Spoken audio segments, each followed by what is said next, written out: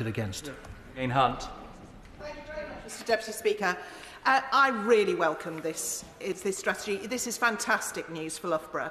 May I take this opportunity, first of all, to thank Leicestershire Police with the work that they've done over the last couple of years with Operation Lionheart, and hopefully this will help get us to phase 2 of Operation Lionheart to go further and faster.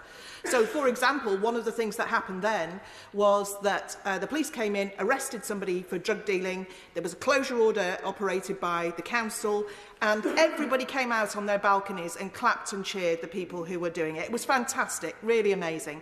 So, first ask is, please, can I have phase 2?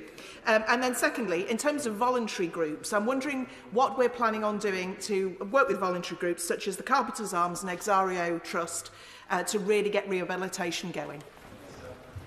Well, Mr Deputy Speaker, I'm very pleased that the Honourable Lady is delighted by the actions of her local police force. I know that Leicestershire Police are working hard on drugs in her constituency and elsewhere. And of course, they form a critical part of the team effort, if you like, not least because of the transport links. Many drugs gangs transit through Leicestershire on their way to other areas from those big exporting cities. So I'm very pleased.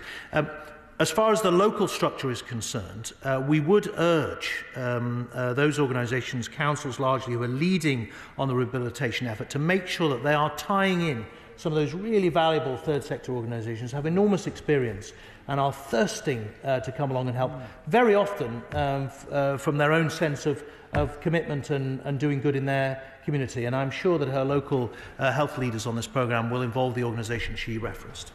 Morris. Thank you, Mr Deputy Speaker.